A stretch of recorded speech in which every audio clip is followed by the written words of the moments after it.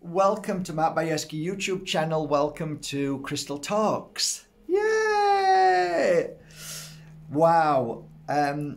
This is a beautiful, beautiful crystal. I should have looked it up. I think I always get it wrong anyway. So I call it, fucking hell, I can't remember. Did I just swear then? Just drop the F-bomb. Hemimorphite, something like that. But anyway, look at it, because this is the important bit. Look at that. Look at the beautiful colour of that. Kind of looks like a turquoise, right? It kind of looks like Larimar. And I think it has been mistaken for Larimar in the past. I have actually, many years ago, I bought some thinking it was Larimar, but it's not. I think they call it, I remember when I bought some a while ago from a dear friend of mine, and he called it Chinese Larimar, I think. It was such a long time ago, but it's lovely to have it back again. I love working with it. There are some beautiful qualities about this crystal that I love. Not only the deepness of the colour, but the feel of it. It just feels absolutely gorgeous when you wear it. Can you see? Yeah. Gorgeous. Siberia.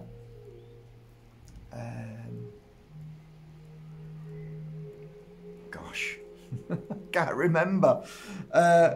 I think I could be actually wrong again where this comes from, but yeah, it's beautiful. I think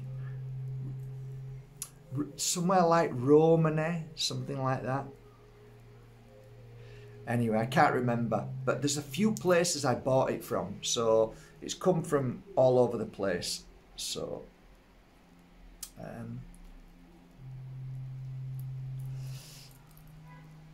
I'm going to get this wrong, but maybe Sardinia. No, I can't remember. I can't remember where it's from. I even think I might have had some from America, I think.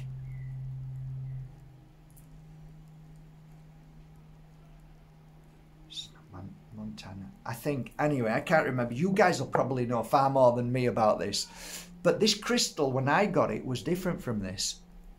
This is like a kind of, I don't know, it just feels so different in the sense that mine was more kind of natural. This is more polished, and it felt like it had bubble. It felt bubbly. But yeah, these are absolutely beautiful. I absolutely love them. Gorgeous. What are the kind of energies that you feel from it? There are a number of energies that when I worked with this crystal, it helped. You see, the blue always helps you flow, but there's something special about this one, which is more about belief. There's trust involved, belief, having a new outlook in life, in a belief. I don't want to use the word hope, but it's like you feel like something is going to happen, something's coming. There's like a calmness, an inner calmness.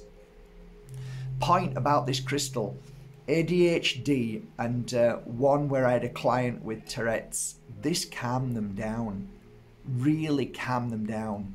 So it's a great crystal to help just calm you down. You feel better. Chest wise, there's something about breathing. There's something about the breath work when I used it on the chest that made them breathe easier. So there's a lovely feel of and mind issues, brain issues. You've got issues in the brain. It calms it down and just like, oh, it's good.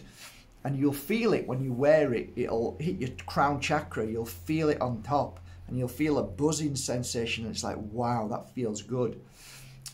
Great for addiction because it really calms you down from wanting to rush into things. So that's something, it's really important. Biggest thing for this crystal, overcoming death, I think.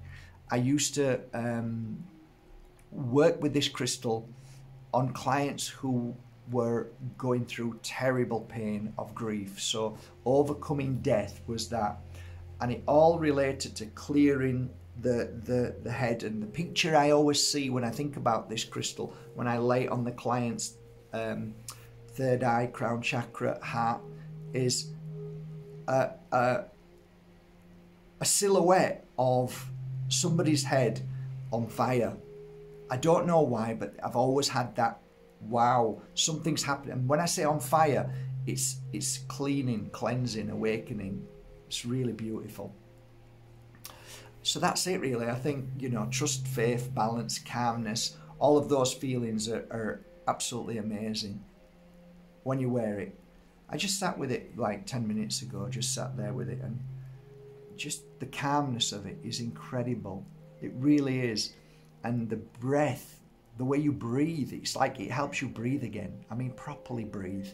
So yeah, I love it. It's been a long, I can't even remember the last time I've had some of this, but it is fairly rare and hard to get. Well, for me it is anyway, and it's nice to be able to have it again. And yeah, there's only 3, 6, 9, just 10 pieces, but it's nice to introduce you to crystals if you've never seen them before. So yeah,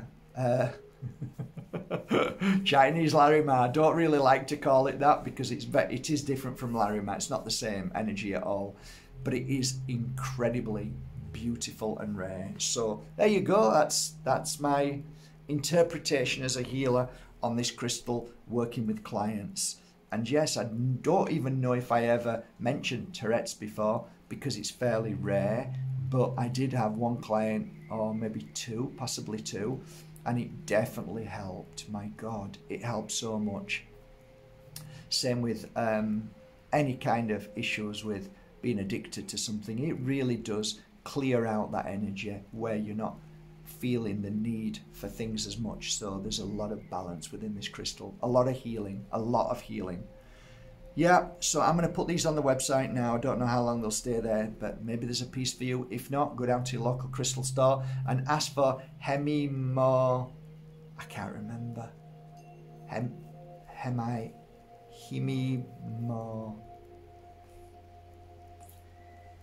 I can't remember, but anyway, you'll know it better than me. I'll look online anyway before I put it up. I always do, and make sure I type the right name down for it. But there you go. Have a great day, silly Mr. Bajerski. Why don't you know your names of your crystals?